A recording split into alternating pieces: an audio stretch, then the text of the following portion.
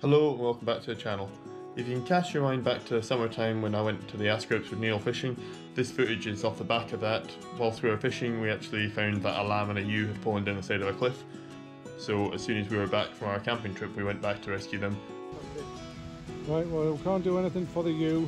Yeah. All we can do is get the lamb to safety away from the eagle and the crows. Right, I'm going to make the approach in. Okay.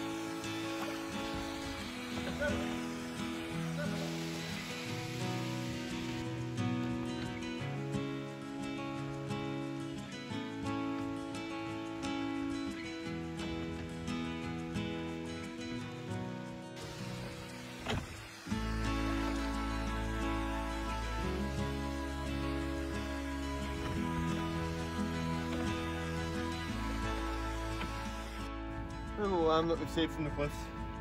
He'll be alright. We've got his back legs tied. Unfortunately, he went for a wee swim. Unfortunately, the mother was already dead.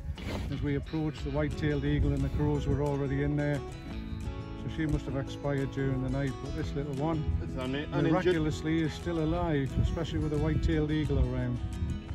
So, we'll turn and head for home and try and get it in, dried and fed as soon as we can, because otherwise we probably wouldn't have lasted through tonight. Well done, Arian. Right, don't let it jump in the water again now. One sheep, well, lamb safely rescued.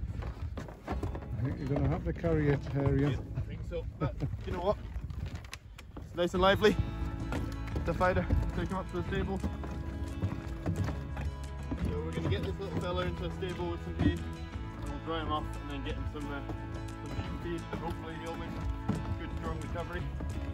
Very lucky lamb not to be had by that seagull. No, the lamb wasn't stolen. We managed to get in contact with the farmer and agreed to buy the lamb. This lamb's very lucky. She's not going to be lamb chops, as the trough that she's now on actually shear the sheep to collect the wool, then they spin the wool and knit jumpers, so this lamb's going to be jumpers instead of lamb chops. Hello lamb, how's it going? I appreciate this video is a bit far from spearfishing, but spring's just round the corner now and hopefully there should be plenty of fish soon. Hope you enjoyed it, thanks for watching.